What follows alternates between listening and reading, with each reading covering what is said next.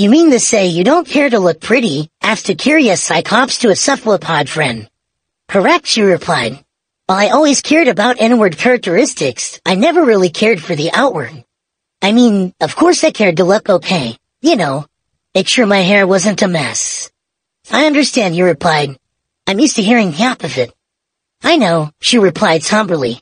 As the two of them sat staring at the stars, Tangy began recalling the painful memories of her past. I always felt like an outcast, even amongst other cecealia. I never felt understood. I tried to fit in, but it never seemed to suit me. I just wasn't who I am. In a way, I was all alone. I see, replied Lukey understandingly. You said you care about inward qualities.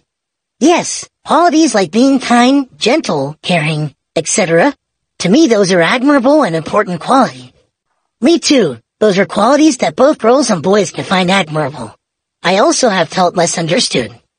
Catching Tandy's attention, her eyes widened for a moment. You have? Yes.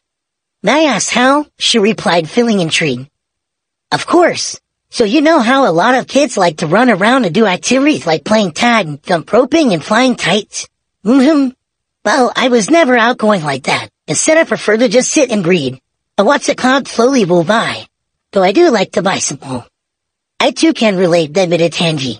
Except for maybe the bicycle. Yes, but people are less willing to accept boys who are like that, you know.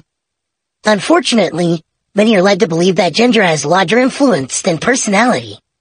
I'd say it's logical to think that much of those people would be extroverts and ambiverts, and thus they're much less likely to understand. That sounds right.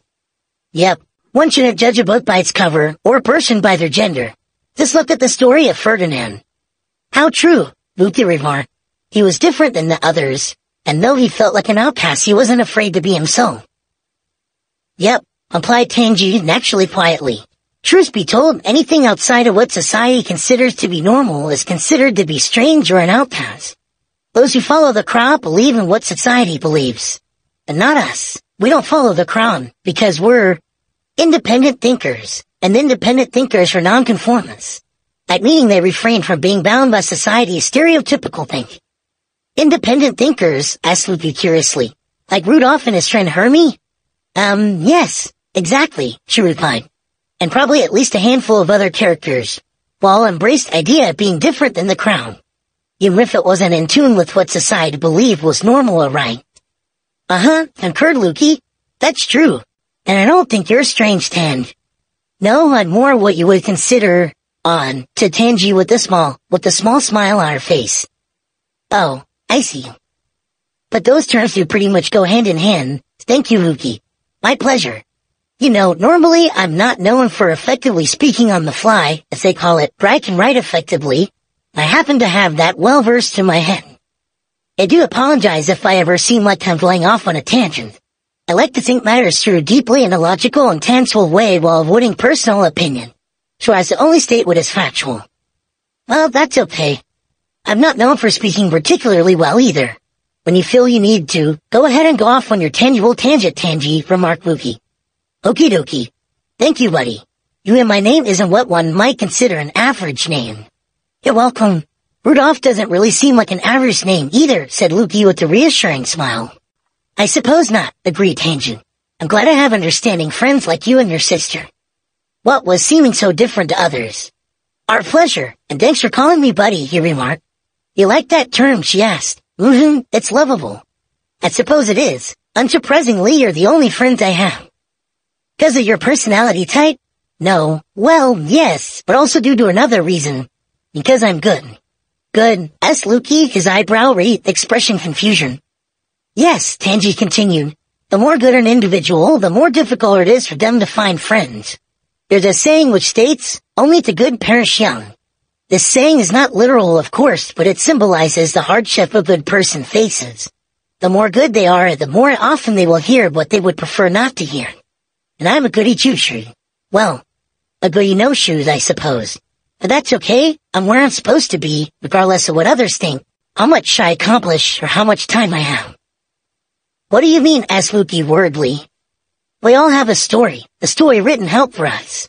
We don't know what it is, but we work to put our story into play. How long our story is not determined by us, but by those writing our stories, and the one who is writing their stories, the writer of all writers. Octopus don't have a long lifespan, but then again, I'm an anthropomorphic being, so perhaps that rule doesn't apply to me. I have no idea, but whatever the case, do not worry, my friends. It's all going according to plan. I feel I'll be here for at least a little while. A little while relative to my Freya time at Reese. Plan? What plan? Your plan. Tenji, you're going to have to explain what you're saying later. I'm only 7. Okay, Tenji? Tenji. Hearing no reply, Loopy turned to see that his friend was now laying on the grass fast asleep. Oh. Turning to stare in silence at the large bright full moon, he whispered to himself, "Sleep tight, buddy. I'm not worried either. Because you're probably right. Whatever it is you're saying. But no matter what, and I'll always have you with me, my good loving friend. In my heart." With that, he proceeded to rub his tired eye before falling asleep on the moonlit grass. N.